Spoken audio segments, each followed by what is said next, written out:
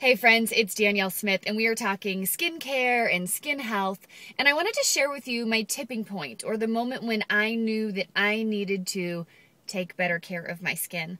About a year ago, I went to visit my dermatologist because I'm in my 30s, and I was starting to recognize some changes in my skin, and I knew that I probably can't turn the clock back, but I certainly can slow it down a little bit. So I went to visit the dermatologist, and I was sharing with her my sun worshiping days, having grown up in Southern California.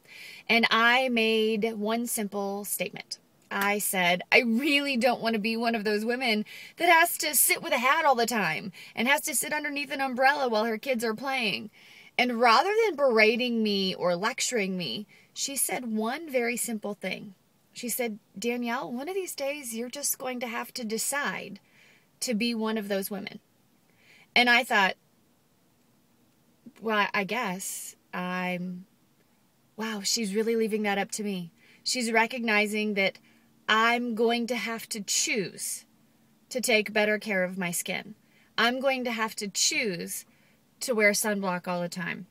I'm going to have to choose to take better care of my skin.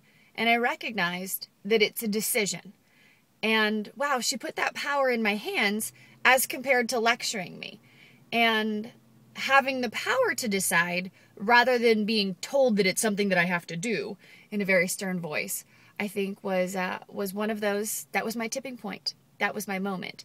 So I'm going to share that with you and give you that very same power. You get to decide. Taking care of your skin is like taking care of your body. You get to choose if it's the right time, if it's the right decision. Maybe you're not ready to do it yet.